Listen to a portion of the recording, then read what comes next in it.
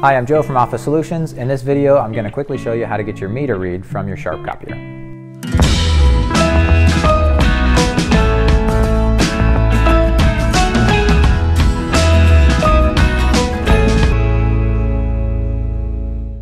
Okay, so we're here in front of the copier and I'm going to show you how to get your meter read.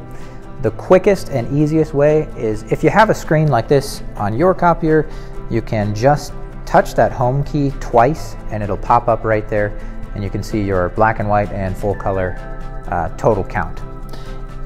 If the case is that you need to print this or send it to us, I'll show you how to print it real quick.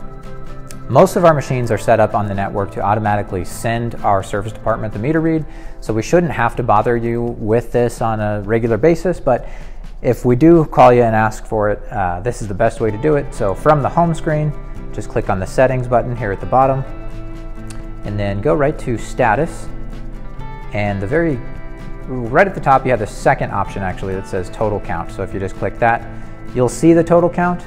And there's a print button right there. You can just select print and the machine will print out the total count. And once that comes out, you could always just scan and email this to us. Or if you have the count, you could always just write it down and give us a call. Either way, total count will be right there. Thanks for watching.